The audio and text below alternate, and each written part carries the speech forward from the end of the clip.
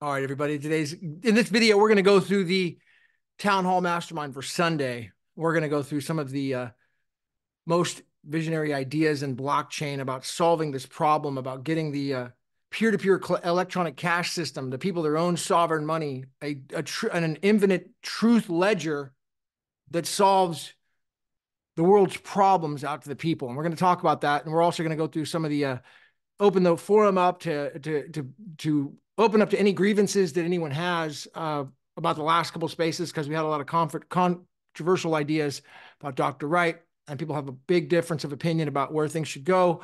And the court's ruling on that Satoshi trial. So I encourage positive discussion on these things. But in a quick starting point, that the intent and the purpose of this is under the Napoleon Hill mastermind, Andrew Carnegie mastermind principle.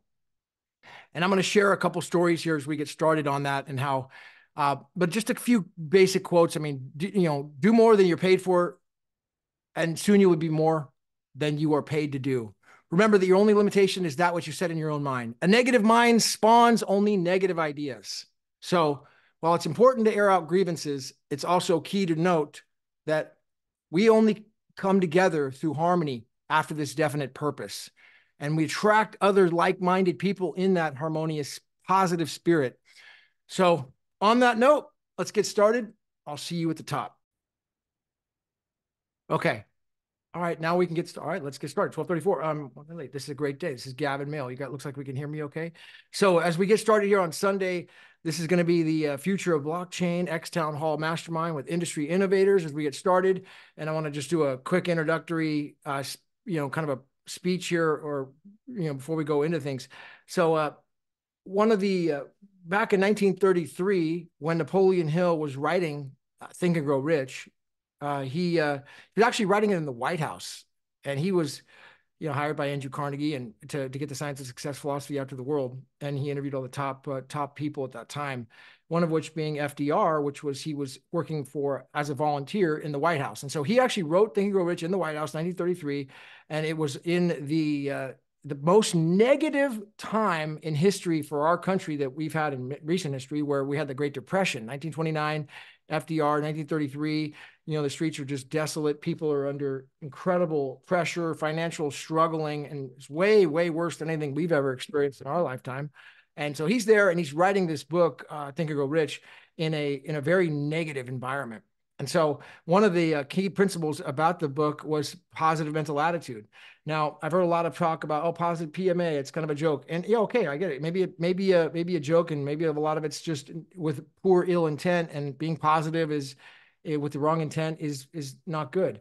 But the concept in the book is that a positive mental attitude will help attract other people of the same light, and only a positive mental attitude will bring forward, the ultimate purpose and the success, because they never built a statute for a tyrant. A tyrant has never been, that I can really think of or remembered in history. A negative tyrant is never remembered with a statute. They always build some statute or some memorial about some guy who did something positive and a positive mental attitude in history. Though the people who didn't have solutions, they weren't really remembered, or maybe they were remembered in a negative light. And so Napoleon Hill, he really brought this concept forward of not only the mastermind, but the definiteness of purpose, but the perfect harmony of the group coming together with the same vision. And we got a really hard problem to solve here, because the entire world, the entire financial legacy system, it doesn't want a truth and honest ledger. It doesn't want peer-to-peer electronic cash. It doesn't want to have the people to have their own sovereign, independent money. It totally defeats everything that we've ever had in the past. So we've got a huge burden, a huge opposition, and so to overcome. A monumental, never been overcome in history. And it's much more than just some sort of a spirit of a legal argument. It's spiritual in nature, and everything that we deal with in the physical is controlled by the spiritual. So one of the just common prayers that was big around the internet years ago, it was by Joe Vitale, and I think it comes from Hawaiian prayer, and I'm just going off memory, but it says, it was 4 lines from a book called Zero Limits. And it said, I love you, I forgive you, I thank you, I'm sorry. I love you, I forgive you, I thank you, I'm sorry. And it's important that when we have a grievance, if there is disputes, because there always are, that we go back and we tell our adversaries, I love you, I thank you, I forgive you, and I'm sorry. Because, you know, I'm going to make a lot more mistakes. I will. I'm not perfect. And I'm sure, hopefully all of us can agree that we will do the same thing. But we got to move forward in harmony with a positive mental attitude. And that's the purpose of this mastermind group, to come together and do that in a harmonious nature, because the more we unite, the stronger we're going to be. A negative mind spawns only negative ideas, you know, and remember that our only limitation is that which we set in our own mind. Yeah. So what's saying that this little tiny group of nobodies can actually help to do an impossible feat of actually solving this problem of getting this digital cash adopted? What's to say it's not possible? Well, only us is going to say it. And I don't think there's any other way. So if we remember that our only limitation is set in our own mind, and that a negative mind only spawns negative ideas, and you know, it's really important that we come together on these positive notes and work in harmony. So, all right, that's my little introduction on the mastermind today. So, Miss Casey, Nicole, why don't we go on over to you? Good morning. Good afternoon Good here afternoon. in Arkansas, but I just wanted to say thank you so much for bringing up the Ho'oponopono stuff. I think it's such a powerful awareness to adopt in one's life. So awesome for bringing that up, and I'm excited to be here, and thank you for bringing us all together again. Yeah, and that's the four lines. I love you, I thank you, I forgive you, I'm sorry. I had that on my refrigerator for years. Anytime there was a dispute, I'd be like, I remind myself every morning, oh, you know, I'm always in a legal dispute of some kind, it seems like. And so, while we may disagree, I still love you, I thank you, I forgive you, and I'm sorry. And it's still peace between the parties. So let's go on over to our good friend Satoshi in the UK, buddy. Good morning. You're welcome to unmute. Oh, there you go. Yeah, hey guys, how's it going? Good, buddy. Good. Welcome. Why don't Thanks you very much. give Yeah, us a 2-minute update? You know, we had a really long on what's the latest and greatest in Satoshi's world, or anything you want to cover. Yeah. Well, I've just had a busy weekend actually, but I had a really good response from the last town hall that we did, from people saying that they were really chuffed to bits that we were talking about the sovereignty, because it's quite surprising actually how many people in BSV are actually aware of this movement and what sovereignty is. And so the message I got was, I'm really thankful that you brought this up, because there aren't many people actually talking about it, but we need to, because it's hugely important, particularly to do with Craig's situation that he's in, because, you know, people questioning whether or not Judge Mehl is a bad actor. He is absolutely a bad actor. The entire judgment that he's written on Craig, he's referred to him as Dr. Right, and he's put right in capital letters. So he knows exactly what he's doing. And like I said, ignorance of the law is no excuse. And so he is right. There's, like, when you look at a document and then you see something written in capitals, because people are ignorant of what it means, they just think, oh, right, well, it's just written in capital letters, doesn't mean anything. That's the worst thing you can think of. Everything has meaning in a document. There is nothing that is done by accident. So Mehl, when he referred to Dr. Right and put right in capitals, is absolutely referring to Craig's legal fiction. And when you're referring to a legal fiction, you can do anything. You can make up any bullshit excuse, because the entire thing is bullshit. In fact, what he's doing is repugnant to the Constitution. So really, we should be asking him, look, you know, you said that Dr. Wright didn't create the white paper, didn't create the Bitcoin, didn't start the Bitcoin network, but did Craig Stephen start the Bitcoin network? Because it's Craig Stephen that's on the stand. And then we might say to him, well, you've written here Dr. Wright. You know, where did you get that from? Because if you're telling us that Dr. Wright was on the stand and swore that he was Dr. Wright, well, then you're referring to a living individual. And therefore, a living individual is not dead. So therefore, you have effectively invalidated your own judgment by saying that a corporate fictitious entity said X, Y, and Z and did X, Y, and Z. You know, so I think maybe because Craig is very unlikely to maybe believe any of this stuff, because yeah, I mean, his mind is incredible. He's got this ability to just absorb things that he reads, but this is hidden occult knowledge. Really, you would never find it because they don't want you to know it. So I think it's probably going to take one of us to actually trademark his name, and then actually write to the judge and say, well, look, you're using an already trademarked name related to a corporate entity, so therefore you can't use it. You know, there's all this kind of stuff that maybe we could probably do this behind the scenes to help Craig out, because if he doesn't rebut what the judge is doing to him, which is steamrolling his corporate fiction into a prison cell, he will find himself in prison. And I don't think he comprehends how dangerous this situation is that he's actually in, because as far as I'm concerned, there is nobody in nChain or even, you know, CoinGeek that is sharing this information with anyone. Calvin is completely unaware of this. Stefan is completely unaware of this. And Craig hasn't really revealed whether or not he is aware of it or not. But I would say chances are he's not, because his lawyers should really be doing all this for him. It's his lawyers that should be saying, hold on a minute, you've got no right to call or refer to him as a liar or a fraud, because there is no evidence of any fraud or fraudulent. You know, if you're going to call him or state that there are forgeries and fraud is being committed, show us the evidence, because you cannot state that something is a fraud or a forgery is being committed without showing the evidence, and there's none. Right so yeah. Well, I love what you say there, and I'd love to open up a little bit on that after we get through the other speakers here, if we can, Satoshi, and then we can of course open that up more. So let's go on over to Smila's in the Austrian Alps. Are you able to unmute? Yes. Good morning, or good afternoon, good evening, where you are. You didn't send me the co-host thing, or did you? I don't think so. No? Let me see.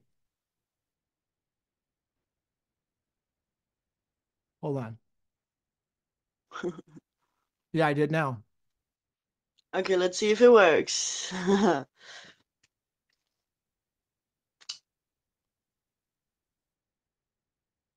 Well. Oh yeah, it worked. Okay, the mic is on. Okay, it's working this time. Okay, it's working now. So, hello everybody. Lovely to see everybody again. And yeah, we've had some great conversations. It's super amazing. I thank you all so much for that. Yeah, and you were saying, Gavin, that there is, what was the word that you called it? That people have some things on the heart that are bothering them. Grievance. What was the word you called that? Grievance. One more time. Grievance. Yeah. Okay. Yeah, that is definitely also an interesting thing, a relevant thing, and that's many of us are able to talk about these kind of things decently. So yeah, that is definitely a thing to not ignore, I would say. No doubt about that. Yeah, so that was, let me just end on your 2 minutes if I can. Yeah, so if that'll open up, if there are grievances that they're important, you know, we want to hear about them. And again, I'm not the judge here. I'm not a freaking, you know, I'm just saying, you know, but we should have a space to say if there's some sort of a grievance, then it should be talked about. You know, while we stay positive, at the same time, we want to work things out if there are some sort of a grievance. It's really important that we talk about those things with each other, not behind each other. That's what I'm saying. Directly with each other, because things can be really worked out in that way super fast. Okay, let's go on over to B. I haven't heard from BSV Panama before. I'm just really excited. I've heard a lot about him. Is he able to unmute BSV Panama? Hi everybody. Thank you for inviting me. You're welcome, buddy. I am in a store, so you probably hear a lot of background noise. Sorry about that. I will go I will go out in a moment, so it will be easier to to speak. But I just wanted to say thank you, Gavin, for opening up like you did this space, because it's amazing how the energy immediately was opening as well. You know, it's like a ray of light. That's why I always say I like this saying, be the light, you know. And when we are the light shines, and immediately people can feel it, you know, and you can tell by the level quality and who came in and who immediately everything was opening up, you know. I was for hours in another space before, and the energy change was amazing.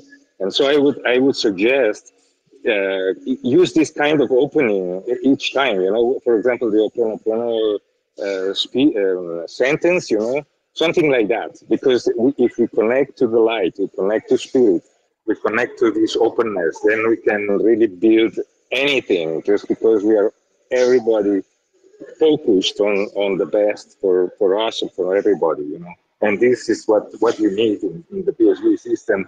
We need to know that we're representing the light that if the technological aspect of this light, I see it as the BSV system.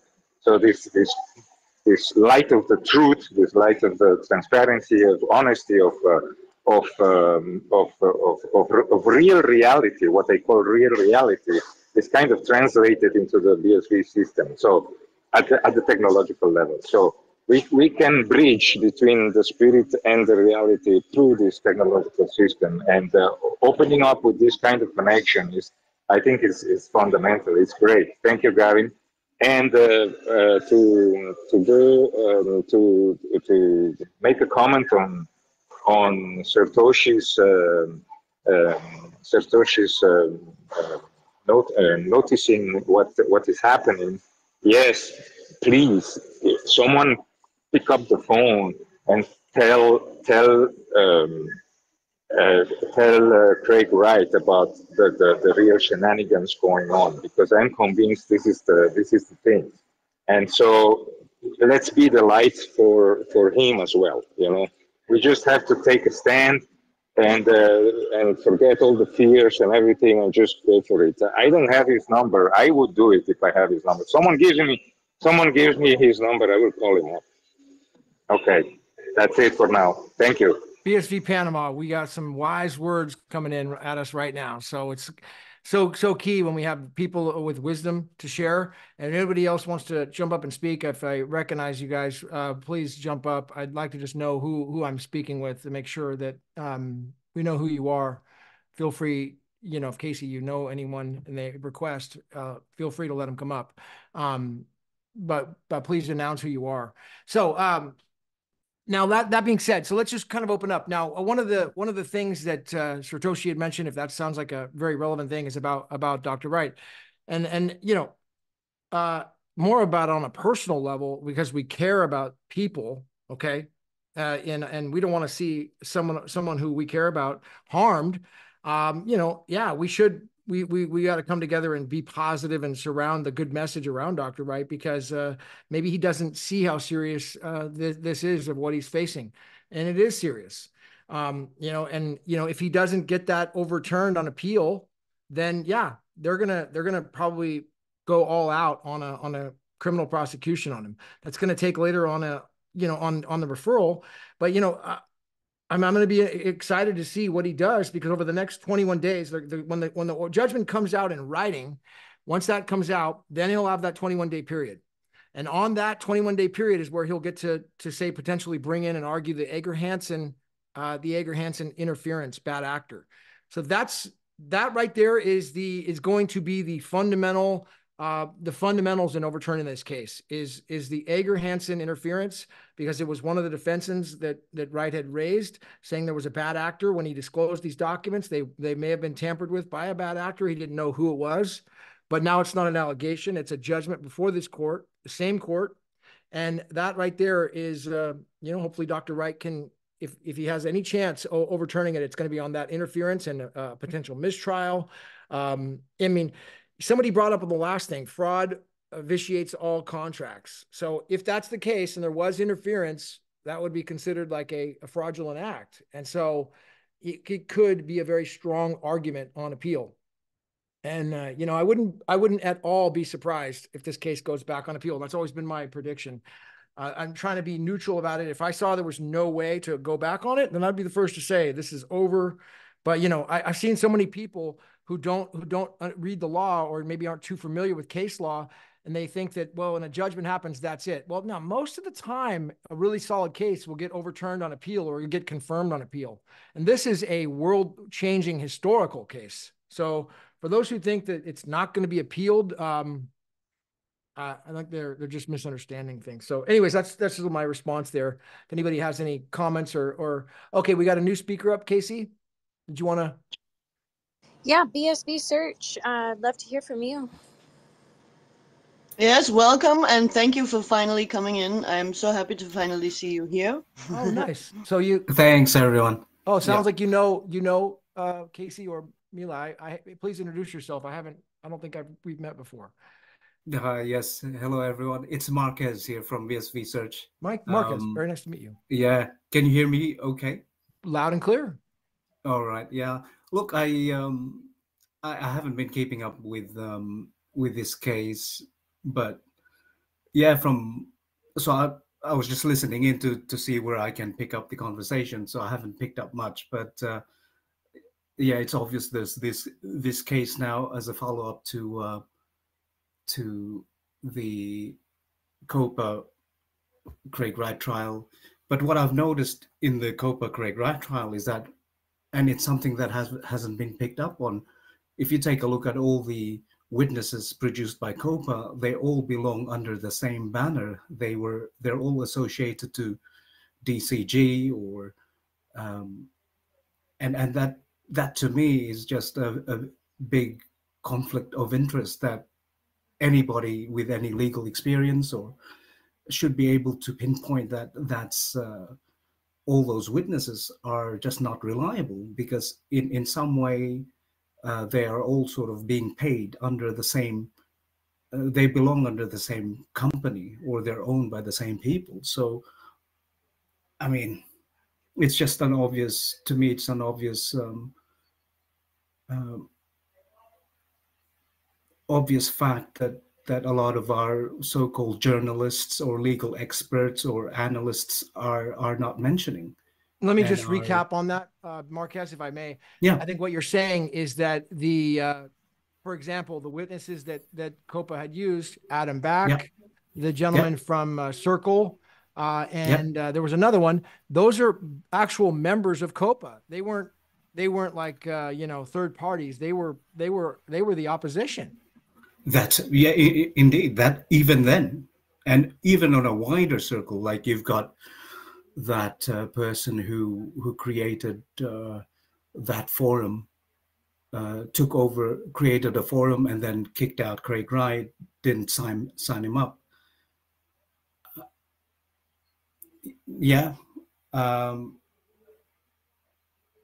Satoshi, do you remember who he was referring to? Sorry, say that one more time. I've just sent you Marcus's. I've just sent you Marcus's YouTube channel, mate. Oh, thank you. Yeah, if you haven't heard of him before, he does some really great YouTube stuff. Really good. Marquez does? Yeah. You're on YouTube? Yeah. Thanks, Satoshi. Yes.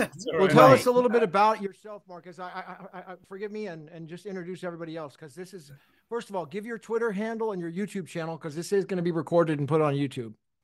Right. Okay.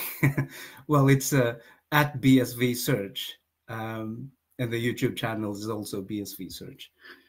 I've got another profile. It's Marquez Common Lab, but that's used for other things. I use this handle mainly for BSV stuff. So that's me. I'm not anonymous. I'm out there publicly. So now I'm consider myself an independent. I'm an independent. I've just been watching the Bitcoin story, following the Bitcoin story for a while now, and even since 2017 during the BCH BTC fork, and I could just see how Craig Wright was bullied, how the agenda that that the hijackers of Bitcoin wanted to do. You can just see it's a sabotage, and you see it coming, and then you're just watching it year after year, and you just need to speak up. And yeah, so about 2 years ago, what I wanted to do was I wanted to really, to me, the key for Bitcoin to succeed is to be used as cash. I mean, that's what it was there for, and I think that's the sort of Achilles heel, as well as if we can do that, it's something that we can all participate in. So about 2 years ago, if I could, it was summer holidays then, and I wanted to go, say, I wanted to go for a holiday, and I'm looking for an accommodation, or I want to go eat at a restaurant. I want to be able to support businesses and give my business to merchants like that who can accept Bitcoin, BSV. So that's why I started putting together this website called BSV Search, so that people who want to sell their products or services can just list their restaurant, their accommodation. If you're doing a garage sale, things like we can buy each other's used stuff in exchange for BSVs, things like that. Even services, like if you're a graphic designer, a web developer, and you want to get paid in BSV, advertise yourself there. So I built that website, and then I started promoting it. But then I realized, okay, BSV, the audience is actually very small, or that most of us here are still actually just treating this as a hodl token. And that's not I've got no issues against that. That's great, hodl, but hodl most of it. But remember that it won't mean anything unless we actually spend it. Like even just a little bit. The key is to say hodl 90% if that's what you want. If you look at it as something that's valuable in the future, naturally you don't want to spend all of it. But just what we can do, for example, right? You've got your stash, whatever stash you've got, keep it. But then let's say if you want to buy something, instead of spending cash, you just buy BSVs for, let's say you're going to get a haircut, 50 pounds. Sorry, 50 US dollars, for example. What is BSV now? 63. Well, I know this in America, there's a hairstylist. He charges 50 US dollars. Instead of paying him US dollars, if you can just buy, say, BSVs for a week for the weekly spending that you need, and you use those BSVs to spend for the things that you need. You don't touch your stash, but instead of spending your cash, because you're going to spend it anyway, then just buy the BSV that you need for a month, for a week, and spend it during that period. And we reward merchants, we reward suppliers who are willing to accept BSVs. You give them your business. And that's how we can grow the BSV economy. So BSV Search, if I understand it correctly, basically what you're saying is like, if I'm a merchant, I can list on that website that I accept that form of payment? That's right. Yeah. So let's say if you're a merchant, whatever you're selling, if you're willing to accept BSVs, just list it there. Now, so I'm trying to it doesn't cost anything to list. I'm trying to cover as many as possible, as many industries as possible, renting accommodation, selling cars, selling boats, like Fiverr type of services. You can do that. And that's what I'm trying to build it as. So yes, let's say if you're a merchant and you're selling whatever, you list it there. So people will find you and say, people who want to support the BSV economy can go there and say, yep, I'm in Chicago. I'm looking for this service. I'm looking for this product. oh, here's a guy who's willing to support BSV. I'm going to give him my business. Got it. So that's the long-term vision for it. Right. Yeah. So if you're looking for that service, you can search for it in there. That's right. So I'm trying to make it as search friendly as possible. I'm thinking of it more like a Google sort of, with Google back then, you just type in whatever you're searching and it should be able to search things for you pretty quickly. That's sort of the idea. You just type things or use filters to be able to find whatever service you can. Yeah, so that's the idea with BSV search. Beautiful. But I know that there's not a lot of us. So what I'm also trying to attract is basically the no-coiners, people who don't know and care about this crypto rivalry, all this technical stuff. I want to attract people who just want to get things done because they want to live. They just want to make a living. They want to make a living from their products, from their business. And those are the people I also want to attract. Well, that's the biggest market, the no-coiners. Well, exactly. That's the thing, is that, we can sort of find all the crypto people here, but we're just a percent of a percent of a percent.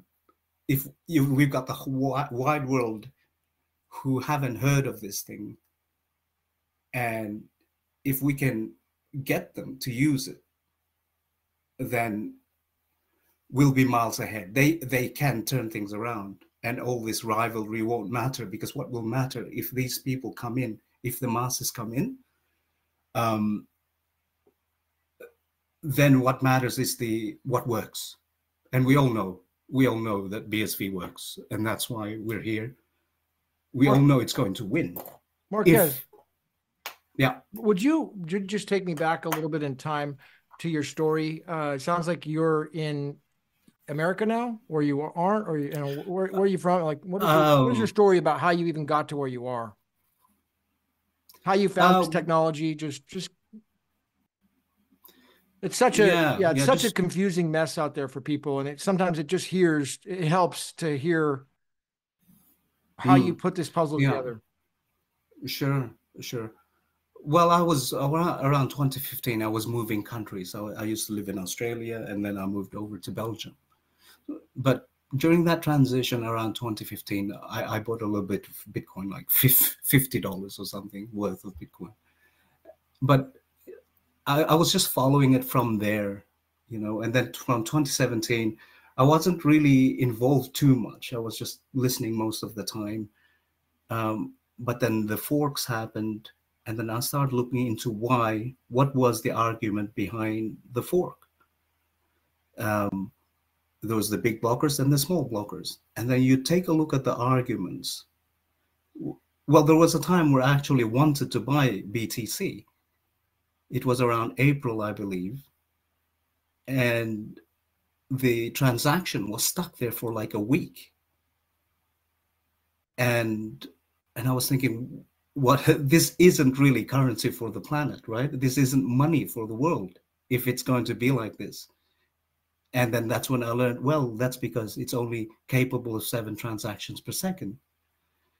And the whole argument was to stop it from scaling. And then you start thinking, okay, why would anyone want to stop it from scaling? Then you start looking into who could be behind this? What could be the incentive? What could be the motivation? So I started following from there, BSV, and then the BSV BCH split.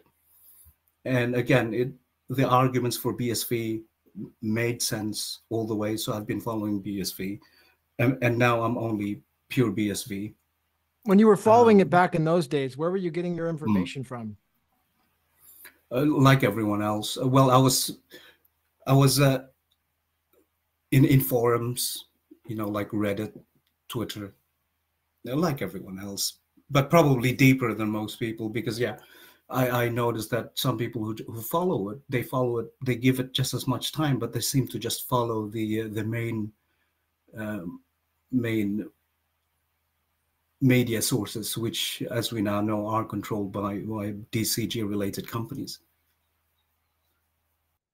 But yeah, you have to take a look deeper at actually what was happening. Yeah. Sounds like an amazing story. We had someone on called Mags from Canada the other day, and she shared her story. I think it was like 6 months ago. She started getting into this stuff, and she just was able to unravel the whole maze in 6 months, which is a very complicated maze to get to the bottom of things, right? I mean, it seems almost well, when you start taking a look at who's actually behind, you have to follow the money. And if you take a look at who's funding Blockstream, it then turns out to be these big corporations who have interests in making sure that Bitcoin doesn't work. Someone in London pointed out to me, Marquez, about, this is so obvious. What is the name? Blockstream? What are they doing? Blockstream. Stream. They're blocking the stream. Block the stream of transaction. Exactly. Yeah. And there was that back in 2015, someone posted online a sort of sketch of what Blockstream is. And it said Blockstream in 1 second, and he drew what it actually meant. And it literally is, they're blocking the transactions from going through, so that basically Bitcoin from happening. They're blocking it. They're just making sure it's 7 transactions per second. It's so that they can make money from the type of technology that they can profit from, like Lightning Network or Liquid. It's a bit like a tollway thing, where they choke the traffic going through the tollway. They charge people tolls, money. So that's what they've done. They've basically crippled Bitcoin. They've sabotaged Bitcoin. Keep it at 7 transactions per second, so that they're hoping to introduce to us their products like Lightning Network and all these things that they control. So they're trying to divert the traffic away from Bitcoin onto theirs. They're making us rely on the things that they control.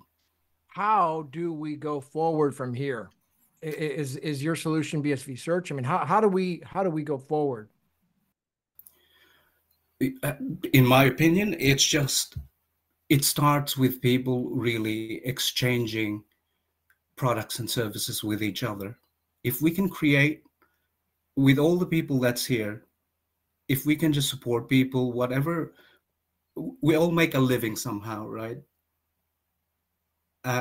And that's how commerce is done. I believe economics is the most important thing, and the easiest and the most relevant thing that we can all do. We've got a product to sell. We've got a service to sell. If we can earn BSVs, pay each other in BSVs, then BSV will gain that momentum. That is hard to stop. Casey? Can I just add something here? Because I love what you're saying, and I agree completely. I just, this is why I was trying to bring up Michael Tellinger, what he's doing with onesmalltown.org.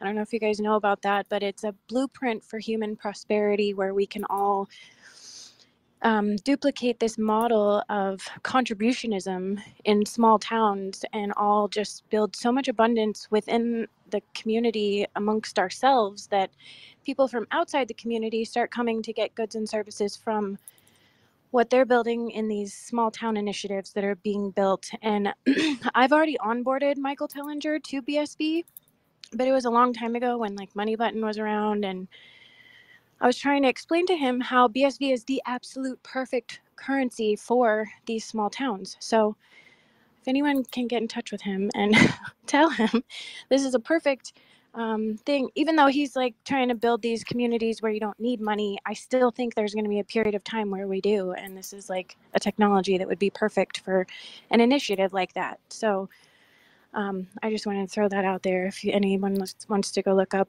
onesmalltown.org, I think it's a beautiful blueprint for human prosperity.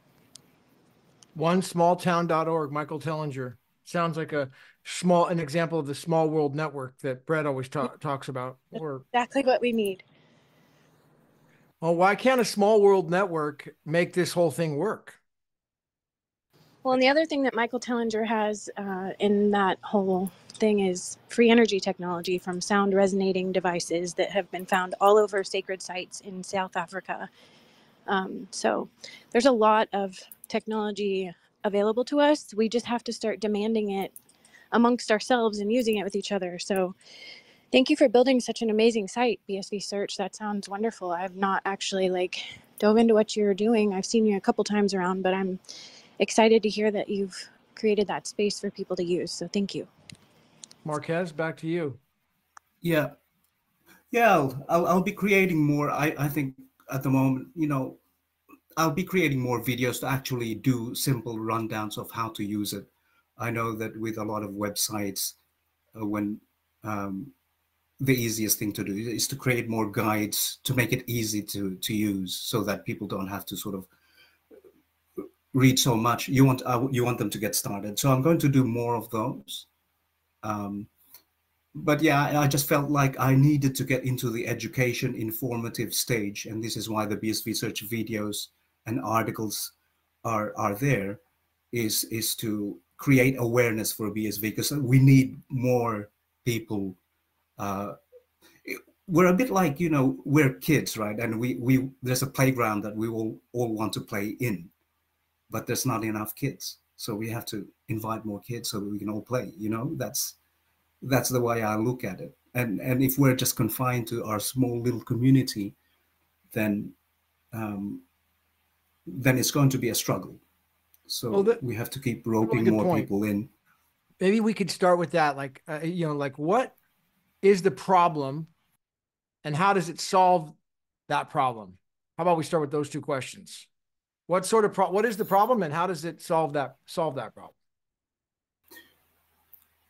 There's many problems that I can think of, but I think the main thing that what many of us all over the world need is we want to make a living, right? And at the moment, the world is controlled by, or not controlled, but we are sort of suffocated. Small businesses, we're limited because of the cost of transactions, because of the complexity of transactions, because of the current fiat system.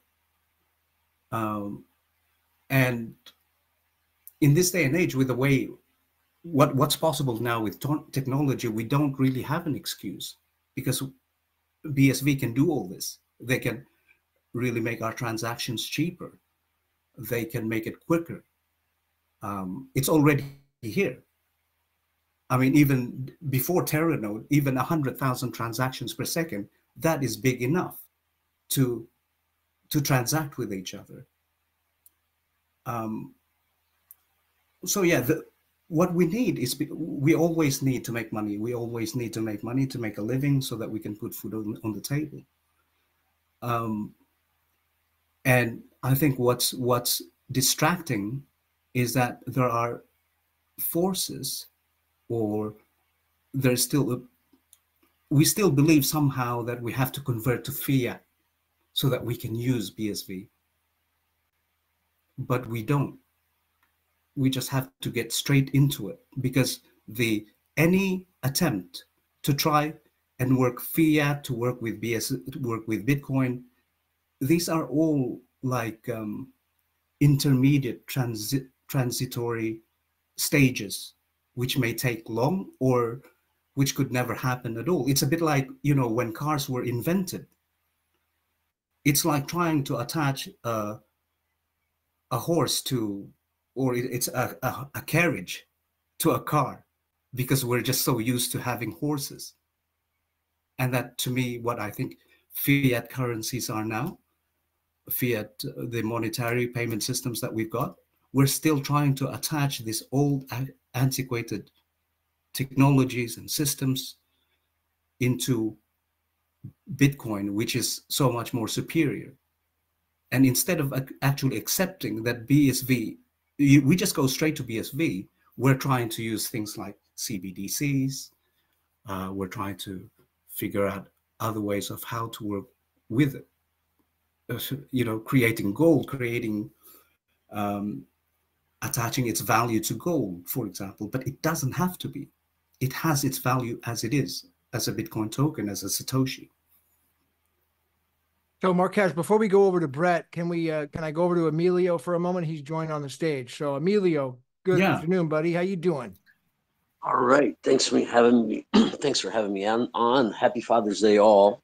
Greetings to everyone across the globe. I suppose we're global, right? But yeah, thanks for having me on.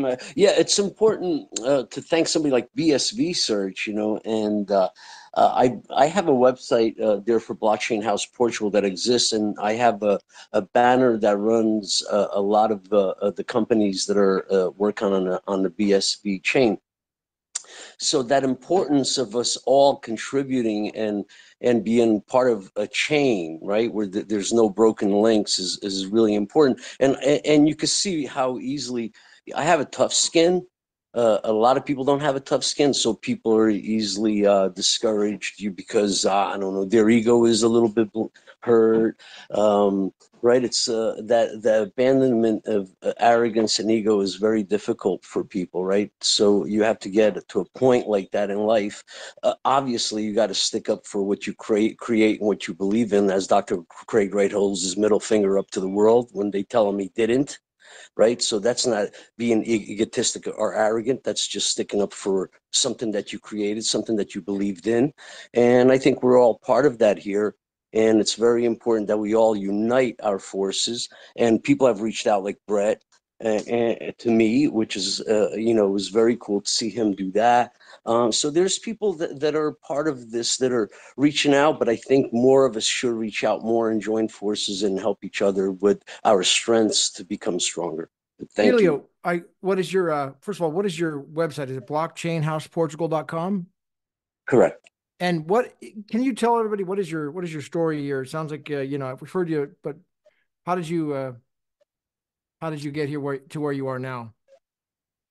Yeah, I heard about Bitcoin in a Wired magazine and possibly Popular Mechanics, and it stuck in my head. And then I was in an elevator with some colleagues of mine when Bitcoin's at $300, and then a friend of mine was on Facebook. That's an instrumental part, a super vocal person on the BSV space, which is Randy Schwartz. And Randy is, he's unbelievable, man. If there's anybody that holds up the sword for BSV, that's the guy. So Randy became like my mentor.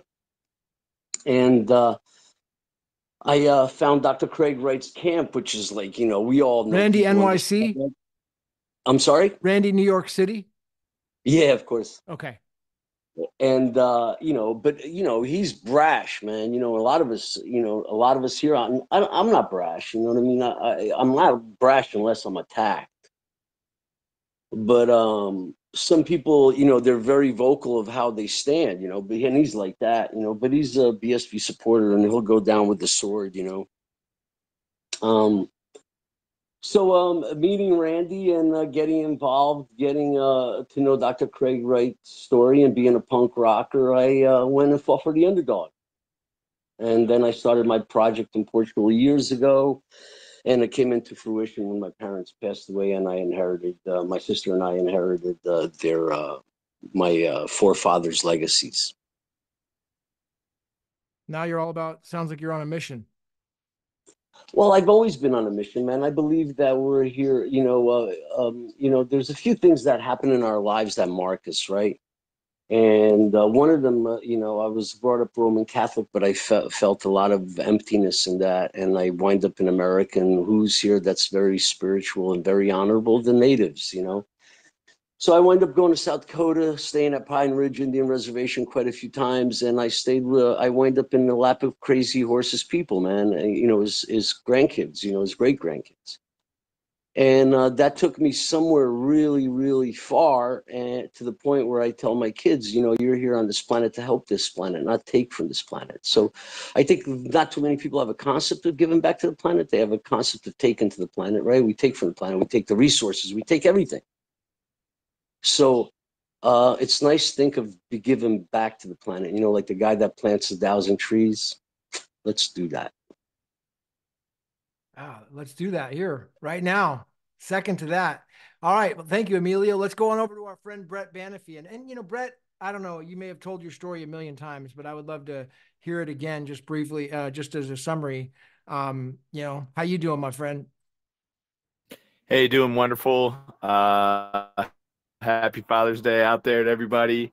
Yeah, we'll maybe take a few moments to talk about my own journey, and especially my father, who just passed, you know, in middle of April, and so his first Father's Day without him, but you know, he was a tremendous man. And you know, Gavin, I've heard you talk about your dad and the impact that he had on you, and it really reminds me of my own.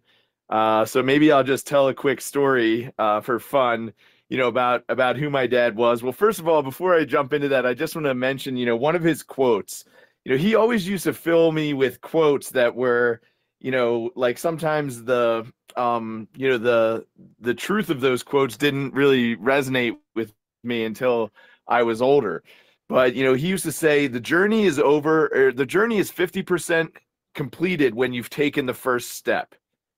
That was one of his most favorite quotes. So I encourage anyone that's listening here, you know, if there's something that you're waiting to take the first step on and you need a little bit of motivation, you know, just take my dad's words of advice there. It's 50% completed because the first step is so important, you know. And he used to say, you know, for example, so he led Dale Carnegie leadership training courses, you know, and you know, one of the things that he learned in that program was, he said, you know, plan your first minute, plan your last minute when you're giving a presentation, and then you'll figure out the rest during the middle of it. So, you know, I love that. He loved figuring things out while he was in the middle of it. And, you know, I'll tell you real quick a little bit of his backstory. So he was, you know, a line cook at a restaurant, and, you know, he had one of his friends. He grew up in a very, very poor neighborhood. He started working when he was 9 years old. First of all, he was born in 1939. So he had a good long life. And, you know, started working at 9, you know, was helping to put food on the table for his family, even as just a young kid. And you know, so he worked through restaurants most of his life, and he had a friend of his come through the restaurant, and he was wearing a nice watch, driving a nice car, but he knew that he was from around the neighborhood where my dad grew up, and he knew that, you know, they didn't grow up with money. So somehow he must have, how did he get this? You know, how did he get this nice watch and the suit? And the guy told him, you know, well, I started selling copy machines. So my dad wanted to do that right away. Started selling copy machines. He was almost instantly the best salesperson in the whole company. So he was in, you know, their reports and their national reports and their national newsletters, et cetera. Jerry Banffy is, you know, the top salesperson, et cetera. And, you know, he even worked out a deal with the company where he was going to be able to be made a partner by the company if he could hit these certain sales quotas, $1 million this quarter, or something like that. We ended up hitting $6 million that quarter. So he just smashed what his quota was. And, you know, he was so excited because he was finally going to have a piece of what he was working for as an owner. And when he went in to get the partner contract, you know, he was you know, working out with them the agreement, et cetera. And they had a disagreement at that partner table, and they let him go right there. So he said at that point he was, you know, like floored. He had sunk everything into this company, and you know, he had a company car, you know, So he was on the, basically looking for the next opportunity. He said the only thing that the company forgot that they'd given him was that they gave him a plane ticket to Hamburg, Germany for the World Business Fair in 1974. So he went to his neighbor across the street from him. He borrowed $1,000 and he went to Hamburg, Germany as a free agent. He didn't have any company that he was working for. And while he was out there, he met this Japanese guy, and he had he was had a scowl on his face. He was having an awful time with something. My dad was saying, what's wrong? And they said, this is Mr. Mitarai. And Mr. Mitarai has first of all, he didn't speak English, so he had translators. He has the hiccups. So my dad said, oh, he has the hiccups? Hold on, I can get rid of the hiccups. So my dad has a little bit of a hidden trick for how to get rid of hiccups. If anyone's out there, it guaranteed to work. I've heard a lot of people talk about, hold your breath or drink water. I've never seen any of that work for me. But take a little lemon wedge and pour some sugar on it, and take a bite of a lemon wedge with sugar. Hiccups are gone instantly. So that's what he did. He cured this guy's hiccups. The guy was so thankful. They said, well, what do you do? He said, well, we sell copy machines. That was exactly what my dad did. So he said, all right, well, let me come back and take a look at the copy machines that you have. So they go back and takes a look at them. He says, they're looking for a U.S. distributor to bring the copy machines to America. My dad ends up signing an agreement with them to be the first United States distributor for them. The agreement is written entirely in Japanese. My dad does not read Japanese or speak it, but he signs it anyway. And his brothers are going, are you crazy? I mean, this is written in Japanese. How are you going to sign this? He said, well, it's more than I have right now. So it turned out that the man that he met was the CEO for Global Canon Global, and he became the first United States distributor for Canon products in America. By the time he gave an equal percentage of his company to all 5 of his brothers. He always used to say, a business is a band of brothers pulling in the same direction. It's something that I really think about with what we're doing here in BSV. We are very blessed to have a community that is just really pulling for this. And it's not pulling for BSV just for BSV's sake, right? It's really about pulling for the fundamental principles that are at the heart of what we're building, about distributed consensus, proof of work, small world network, all these things. And so, but you have to get out there, you have to try, you have to take a chance. And sometimes, taking that first step, that's 50% of what you need to do. So Brett, sounds like Dad signed the deal with the Japanese CEO of Canon and didn't even know about it after solving his hiccup problem with a lemon wedge and with some sugar. And they bonded, and he signed an unknown contract. No idea what the terms were, but he signed it anyways. It ended up being okay. So, well, wasn't he the same guy that did something with the fax machine when you were a kid as well? Yeah. So he was, introducing the fax machine, copy machines, fax machines, office distribution equipment. By the time, again, he gave equal share to his 5 brothers. So by the time he, retired, he sold the company back to Canon. And, he had 500 employees. He had 230 salespeople, et cetera, that were, at his services a little bit earlier this year. So many people came up to me that had worked with him, and they just said, your dad really gave me a chance.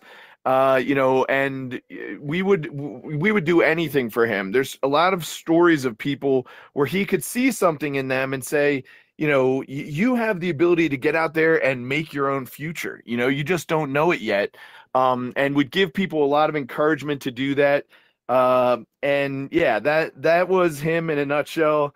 Really, loved life, loved partying, and gave me a great outlook on life, helped mold me and grow me into a person that will be able to continue on the legacy, and I think, doing that with the fax machine. The fax machine is about transmission of data across an electronic communications line.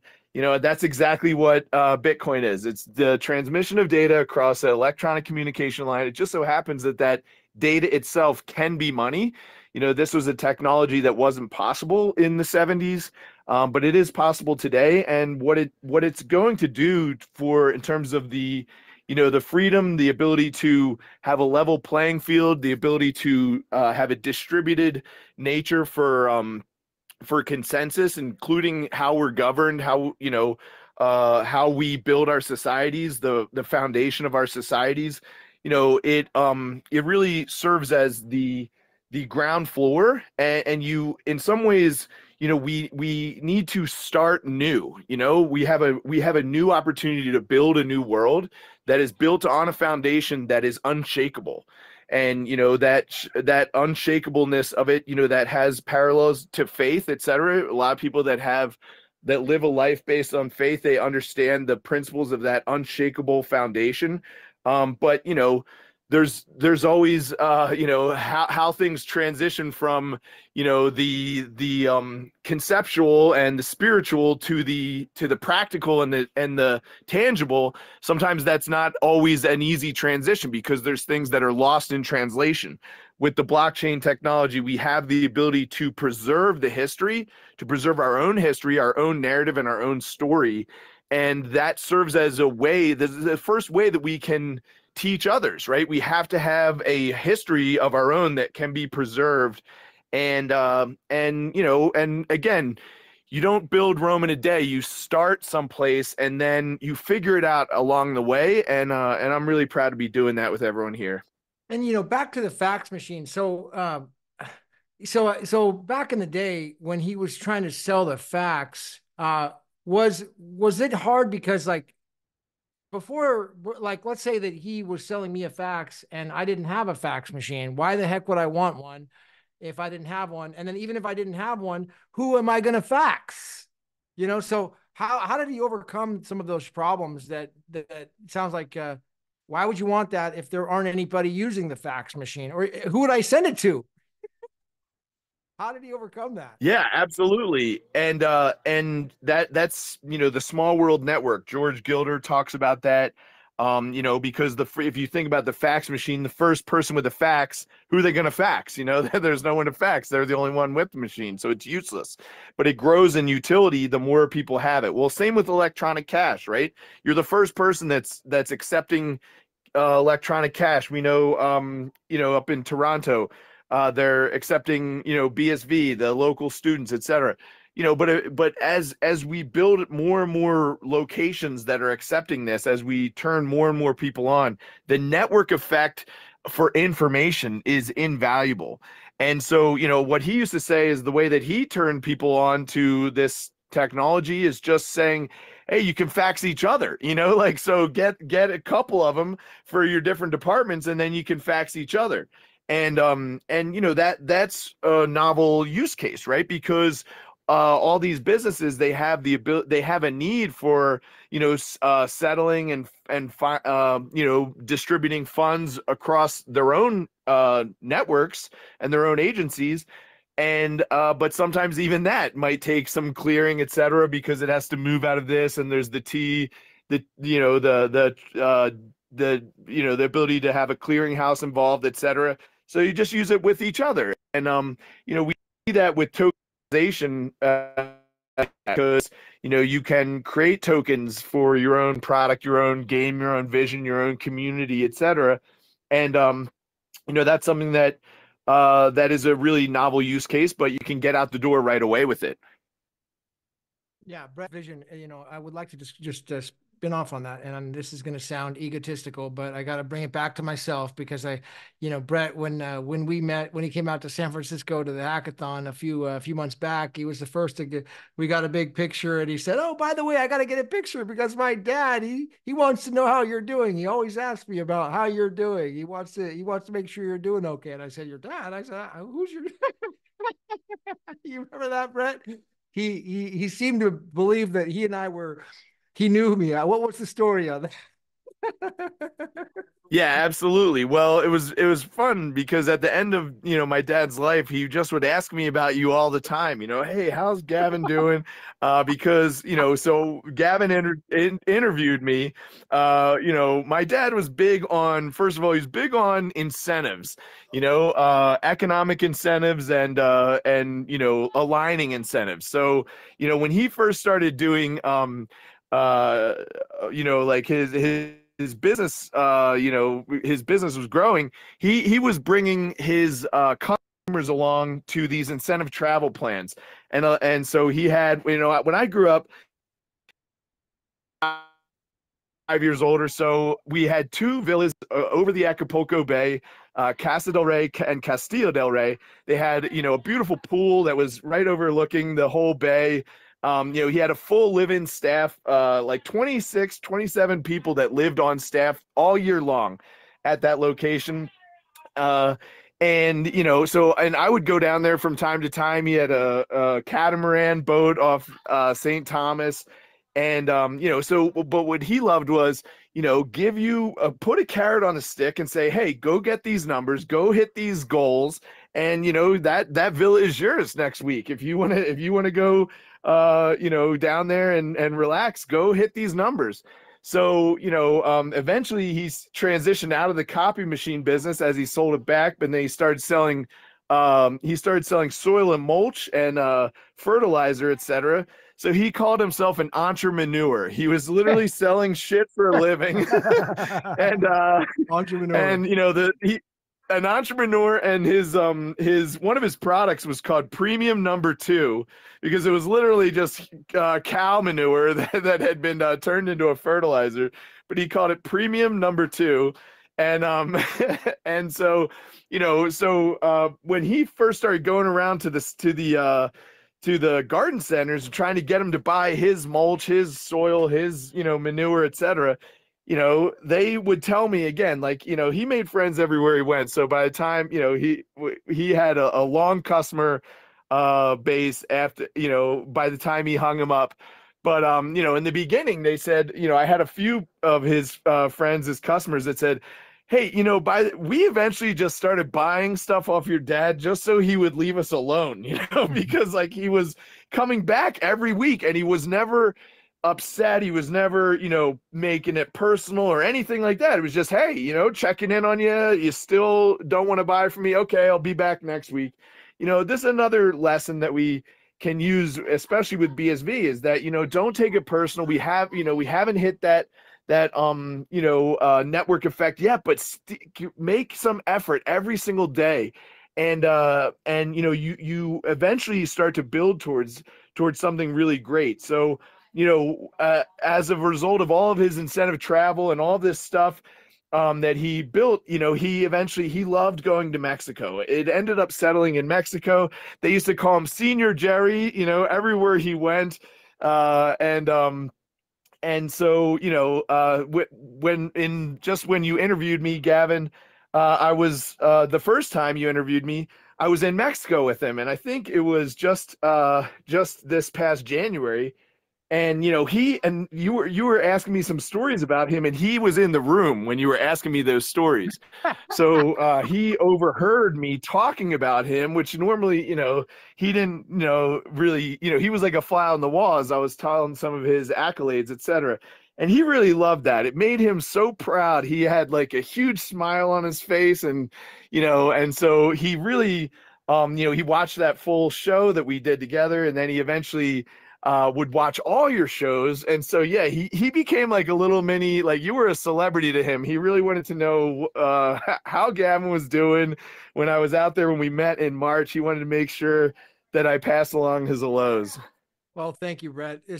That's a beautiful story of the you out on that patio, that high rise in Mexico, and that first interview, and I didn't know that Dad was in the background watching the whole time. I was always wondering. So let's go over to you, Marquez. You got your hand up, buddy. Good afternoon or good evening. Yeah, hi. It's an interesting observation. Well, it's a story, Brett, of your dad. He seems to have been in a position like many of us are. He was thinking, how do you get this new copy machine technology get adopted and used? and that's where we are now. And what he found and what he applied was that we start transacting with each other. Well, he said, start sending photocopies to each other. But in our case, it really is, we can mirror that and say, just start transacting with each other. And yeah, if we can, like I said earlier, since we spend money for, for our haircuts, for our clothing, for the food that we eat, what if we just spend those in BSVs? Because every transaction that we do adds adds value, economic value to every Satoshi. And the more everyone does that, then it creates more value of what these Satoshis are, because they're actually useful. And by creating value, if a value of a Satoshi is tied into the food that you eat, the clothes that you wear, things that keep you warm, things that keep you fed, things that keep you sheltered, things that keep you healthy, all of a sudden, BSV's value will not be tied into the fear and greed of people, which is what causes market fluctuations. It's what causes the quick rises and crashes of these crypto assets, because they don't actually have, their value is not tied into anything that's useful. It's just tied into greed and tied into fear. But when each Satoshi actually means something, when you've bought milk with it, when you've bought a car with it, when you've earned doing a website development for it, it meant something for you. So you're not going to quickly sell these things just because the market is crashing. By us focusing on just using BSV, basically converting our fiats and use it to for BSV, because it's more convenient. Not just for the sake of using it, but it really is just more convenient. It's cheaper to use, especially in a global economy. Then that's where we can begin, like your dad began with promoting the use of fax machines, copy machines. How do people do that, Marquez? Or you're a new person. You never done. You want to say, hey, I want to pay you in this, because I don't know if it was somebody tells a great story about how when they first got Bitcoin, it was because they were paid in it. And I don't know if it was a long time ago. I don't remember. There's been lots of these stories, but they got a hold of it and somebody paid them a bunch of it. And then they just sat in a wallet, forgot about it. Then all of a sudden it's like, oh my gosh, this is something of value. I should use this. So, now in this day and age, we're kind of at that same place. So how can someone do that if you're talking to a new person? Where do they start? It's, well, I think there's so many to do, and that's why I hesitate, because just my mind is just going everywhere. But a lot of, the little thing that we can do is,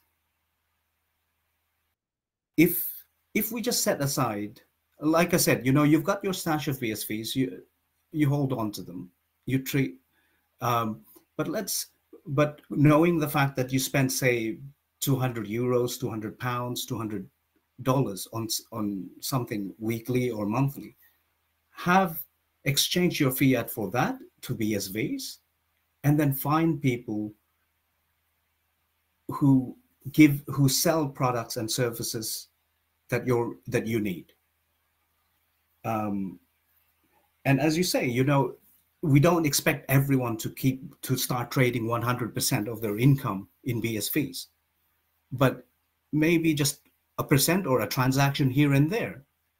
And then they might realize that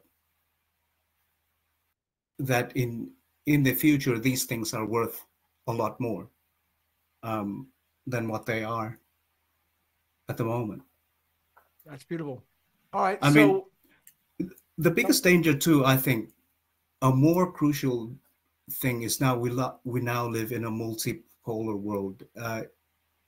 There's political competition between governments and between their currencies. The US dollar, as you've known, Saudi Arabia has now dropped the US dollar as the main mode transacting. You've got the BRICS nations trying to create their currency to compete. So you've got all these competing governments now. And in a future, in a world like that, how do you trust? What do you trust? Because now there's no the dominance in terms of economic power, political power is now becoming more distributed.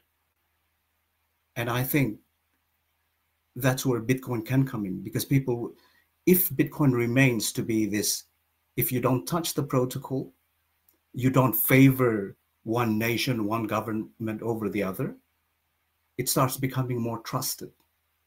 So let's thank you, Marquez. And I'd like to just pass over to Panama. You know, you're down there in South America. It seems like you guys have had a lot of, I don't know about that particular country, but some of the South American countries have had some difficulties with their currency staying valuable, you know, and so maybe you could chime in a little bit on your perspective if you're out of that area that you were in before. Oh, you're off the stage, so no problem. So if anybody else wants to chime in, feel free to. We can open up and open up now if you want to raise your hand or come up on stage, you know, as we're kind of winding down. Emilio, Brett, Mila, Casey, anyone else want to come up? Now's your chance. Yes, I would like to just point out that BSV Search also has a YouTube channel, which is also it's one of my favorite, next to Satoshi and Gavin's channel as well. And he's posting some educational videos.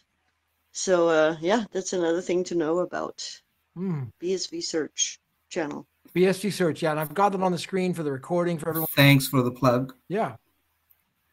Yeah.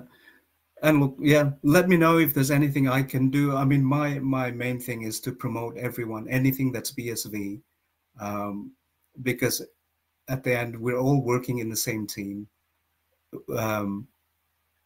You know, every value that we commit or that we sort of contribute to BSV, it adds to the value of our BSV tokens, basically.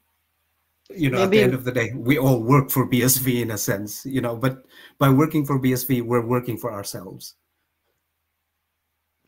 Yeah, maybe Ruth's book should be somewhere on there as well. Definitely. Now, BSV Panama, you want to come up? You're back on the stage. Did you want to add anything to that?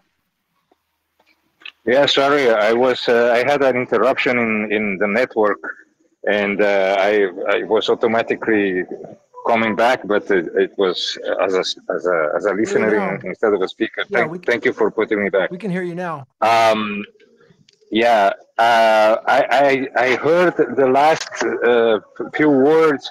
By the way, Ruth has the book on canonics, so you can get it on BSV or BTC on the canonic side.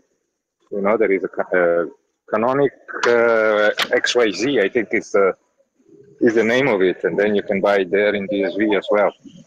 Anyway, I think you were asking me a question. I didn't get it all because I got interrupted. Marquez was talking about how there's countries in South America that have had a lot of inflation and their currency is not valuable, or maybe I brought that up, but he kind of going in that direction. And you're in South America, so how has that affected you with currency devaluation, or maybe your neighbors? No, not right now.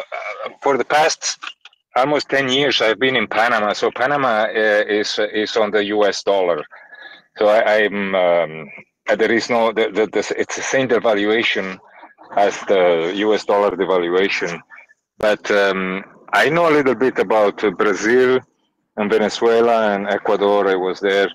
So yeah, I would say that it's a huge problem because, you know, every time they change the currency. I remember Brazil. I was there when they still, even before the change that they made in the 90s, with the new currency. They had another currency. I don't even remember what the name was. And then they changed to the real, and the real was worth more than $1 was more than $1. And then it started devaluating, and people, they just tried to get around it with a lot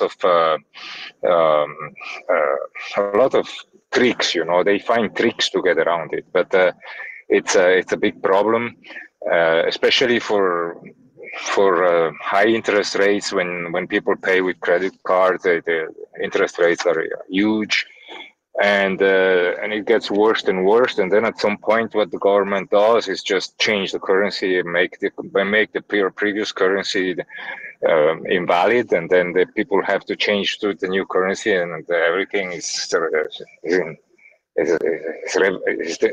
starts from zero, you know. But this is craziness, you know. I mean, a system like BSV would bring in the perfect stability for this kind of economies, because it wouldn't be affected by that, you know. I mean, I don't know if there were, of course, if they keep the same currency and they issue tokens and then they make it run on the same currency, maybe that would be a problem. But if the system would be based on purely on BSV, like BSV Search is saying, then the problem is solved, and there is no more devaluation, and people can continue making their business very happily, and without having to always find new ways to make back money when they lost it. You know, every day they lose money, so they make prestamos, they make loans, they make everything they can in order to try to get the money back, but it's a mess. So everybody basically is suffering from that. BSV is the solution, definitely. Sounds like a. All right, so anyone, Emilio, Brett, you have anything to add to that? Yeah, I'll come in for a second, Brett. Sorry. Please. I just wanted to say, like, you know, I'm gonna stick. I'm coming back here. I like this format we got going twice a week. Obviously, I'm not gonna be able to make it all the time, but I will announce like future progress with Blockchain House Portugal. We have our first person that's going to be staying there. I'm trying to get a hold of Sempi to do something with me so I can have my first year contract at the house pay in BSV. But Sempi is having a hard time getting back to me, I suppose. But I did it, you know, first I did it on social media, then they told me to email their help center, and now I'm waiting on their help center for 2 weeks now.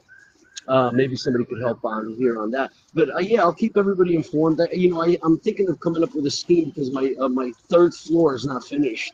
So if anybody wants to stay at Blockchain House Portugal for free and they want to contribute a knowledge that they have in plumbing or electricity or something like that, and want to go to spend in the Algarve in Portugal a couple of weeks, let me know. We can make a trade. So we're talking, you know, BSV Search was talking about a trade. I haven't listed Blockchain House Portugal on there, but I think I will do that now, and I'll be in touch with BSV Search. So, you know, here, you know, you guys were talking about your dad, Brett, about doing the fax machine, right? So I think the first use was the business to business. So here we are, perfect example. We'll be doing some business to business first, and as our clients or customers are ready to do that, they will do that. You know, outside of other projects, right? Like.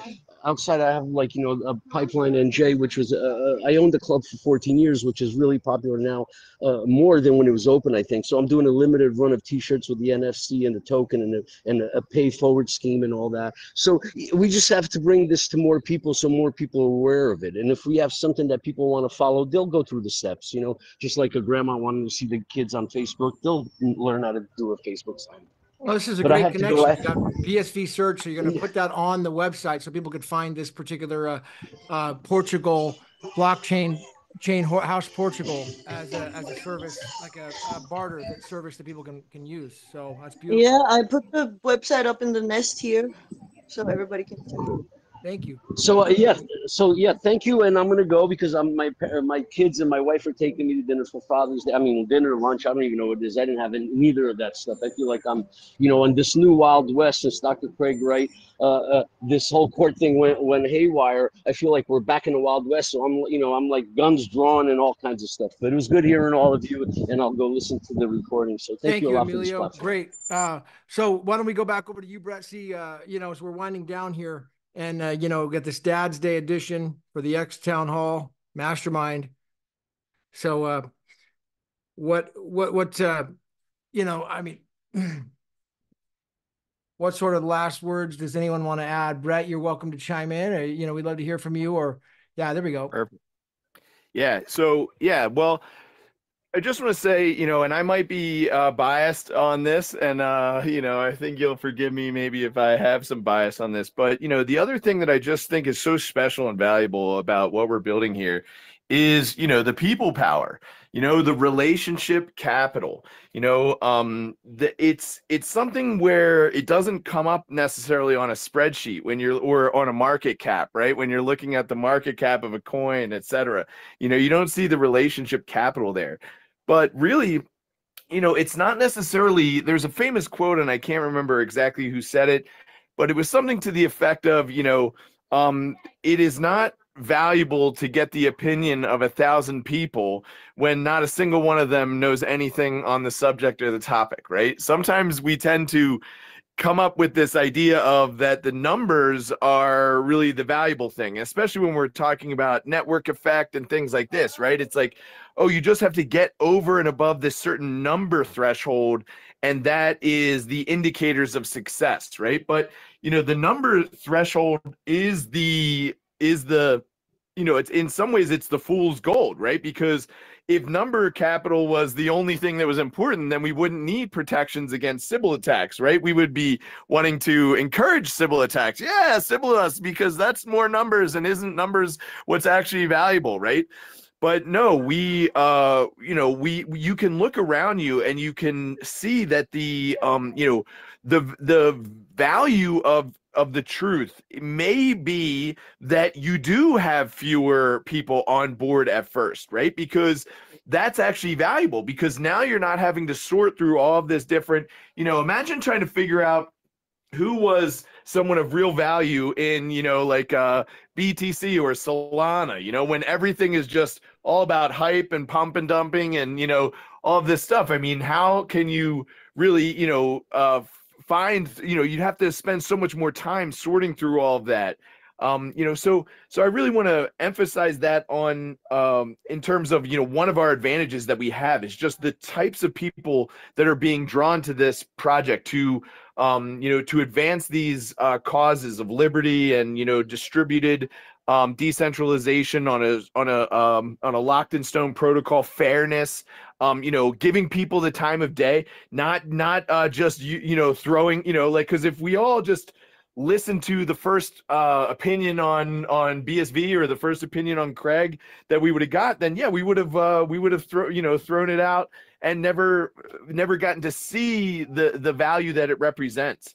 So, but again, that's value that the value of it is not necessarily an extractive value that we are looking to pull out of the network, by just hoping that number goes up or something like this. But what it is it's a more seamless way that we can integrate, communicate, and share knowledge with each other. That only has value to a network of people who thrive on valuable information.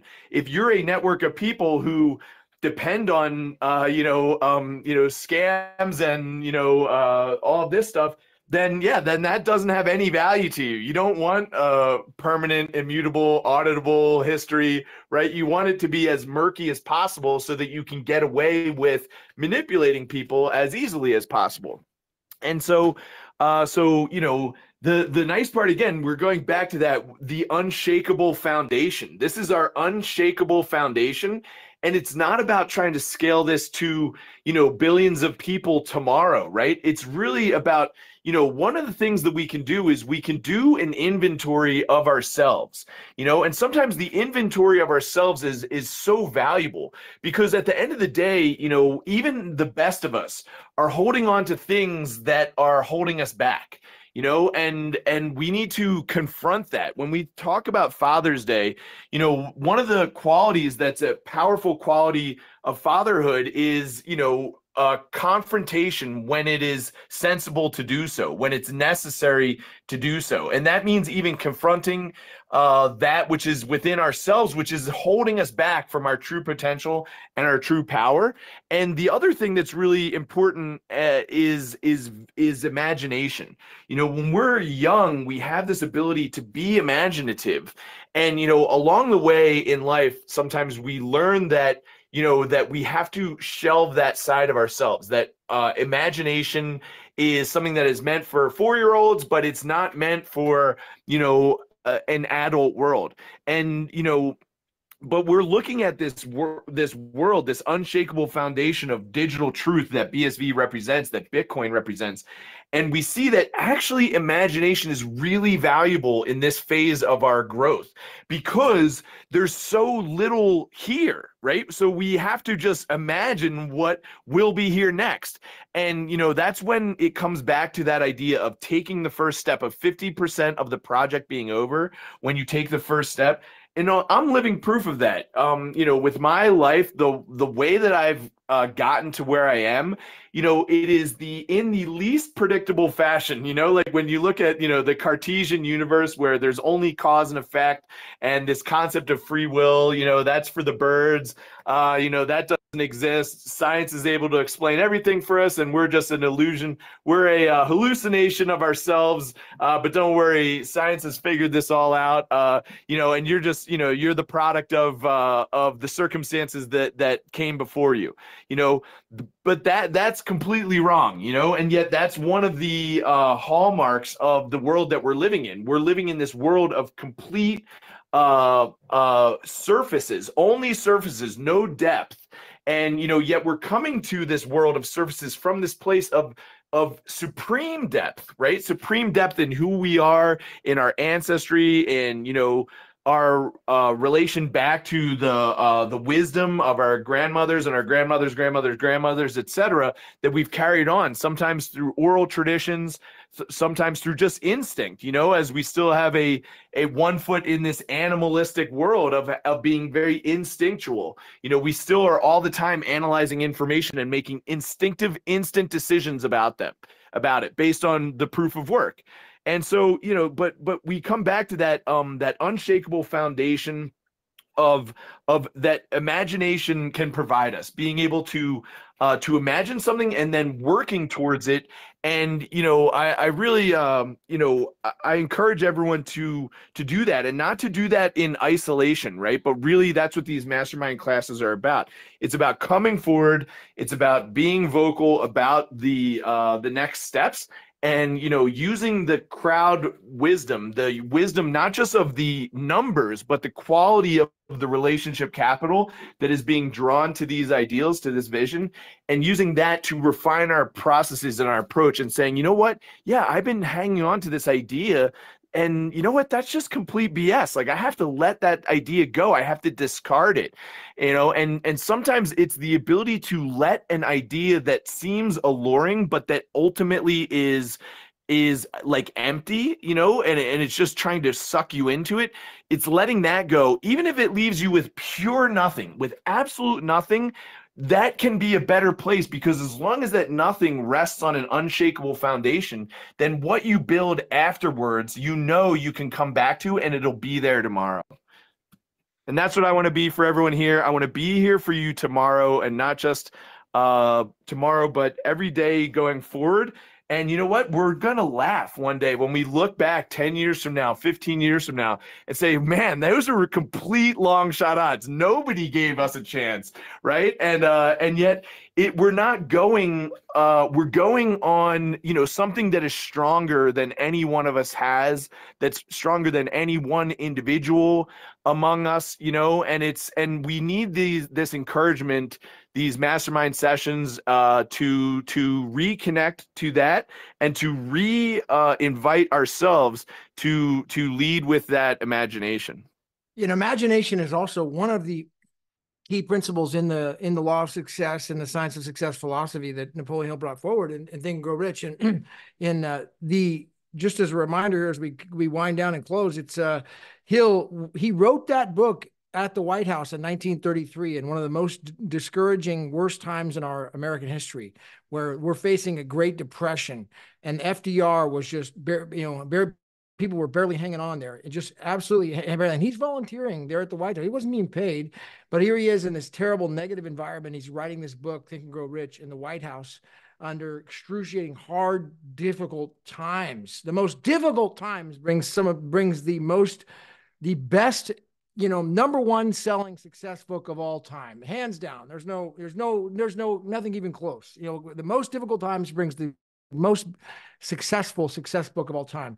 And so in that book, though, is this mastermind principle and this definiteness of purpose and imagination, like Brett talked about, and all of us coming together in this with also positive mental attitude. That's right. It's so important that we keep a positive mental attitude with each other and encourage each other. A negative mind only spawns negative ideas. And remember that they never built a statute for a critic.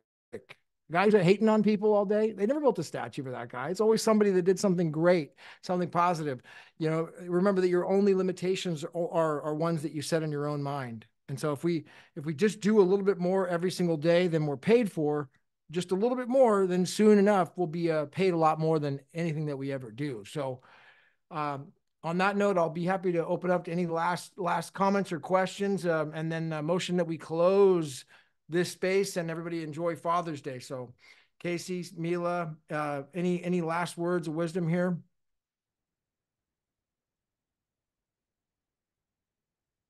Nope.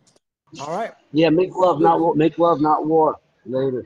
Make love, not war. Exactly. I mean, we all are dealing with challenges, and in this space here, we can bring if there are grievances, please come forward. You're always welcome to. I get messages about people, but other people, it's important that we address people head on when we do have issues, because if you have an issue with me, I want to know about it. I want to talk to you about it. So it's important, and that's how we solve these things. And one of the last things I want to leave you with is that Zero Limits book. Casey, you complimented the Hawaiian principles. It's a Hawaiian principle, and when there is a grievance that someone has, those 4 prayers, it's I love you, I love you, I forgive you, I thank you, I'm sorry. And it has some sort of a resonance. It sends out some sort of a vibrational frequency, even for a person you cannot reach. So if a person will not talk to you and you can't go to them, because of course the first thing is to talk to them. But if there's no way, if they're lost, or they're no longer around, they won't call you back, then you got that set to send out to them, and it seems to reset the frequencies and the negative energy. I love you, I thank you, I forgive you, I'm sorry, in ourselves, so then we can change our vibration back on that positive level with this unshakable foundation, as Brett talks about.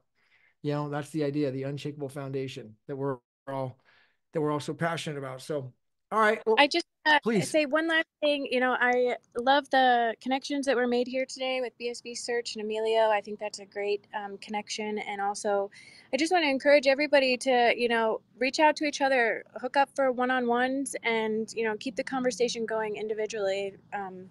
That's really where the magic happens too, is when you can have more private conversations and go a little deeper than we're able to here. So just want to encourage everybody to do that. And again, happy Father's Day. I hope you guys have an awesome afternoon. All right. On that note, we'll close, and I'll leave you with my signature line. I'll see you at the top.